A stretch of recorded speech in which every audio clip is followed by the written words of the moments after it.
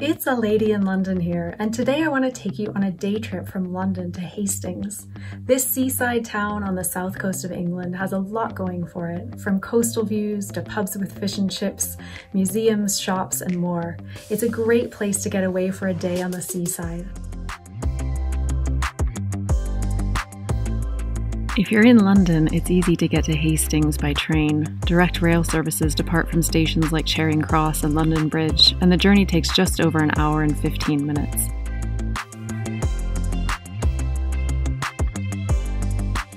Once you're in Hastings, it's a quick walk from the train station to the Old Town. There's lots to see and do here, from funicular railways that go up to the top of steep hills, to great restaurants with fish and chips, museums, waterfront entertainment, and more. Given Hastings is known for its fishing industry and seafood, it's fun to stop for lunch along the waterfront at one of the many restaurants and cafes.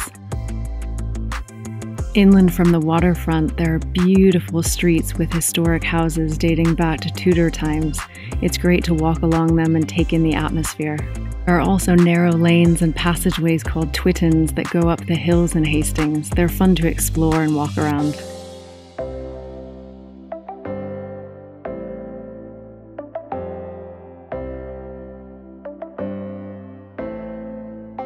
Hastings Old Town has great shops too. Everything from vintage shops to antiques shops to clothing boutiques can be found here. It's fun to spend time exploring them. There are lots of great houses and architectural details to take in on the side streets too, and it's worth spending some time walking along them and exploring all the little lanes.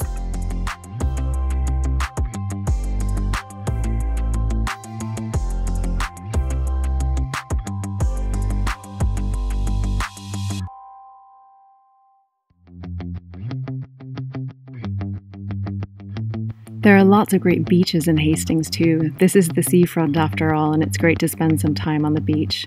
From Rocknor Beach in the east to Hastings Beach in the west, there's no shortage of places to get onto the waterfront here.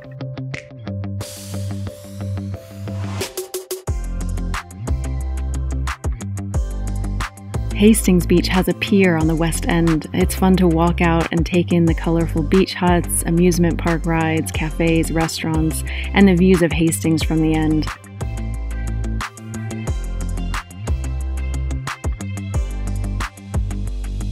Hastings Castle is another fun place to explore. It was established by William the Conqueror in 1066. Originally wooden, it evolved to be a stone fortress of strategic importance. Today it's in ruins, but it's still nice to see, and you can imagine what it would have looked like in its heyday.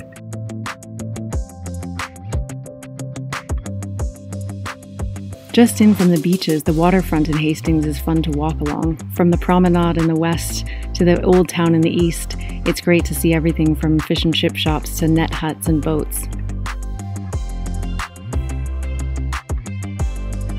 One of the great things about the hills in Hastings is that there are great views over the town and the water.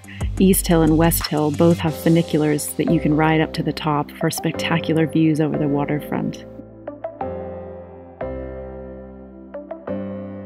In addition to all the outdoor highlights, Hastings has some great museums. From the Hastings Contemporary Art Gallery to the Fisherman's Museum, there are lots of different places you can get into culture and history in Hastings.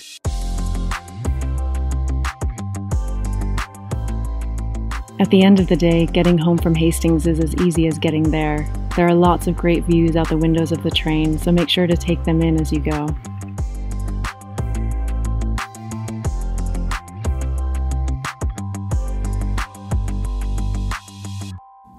I hope you've enjoyed this day trip to Hastings. It's a really fun place to spend a day out in England, and it's a nice place to be on the seaside. As always, there's more on my blog, aladyinlondon.com, and you can subscribe to my YouTube channel before you go. Happy travels.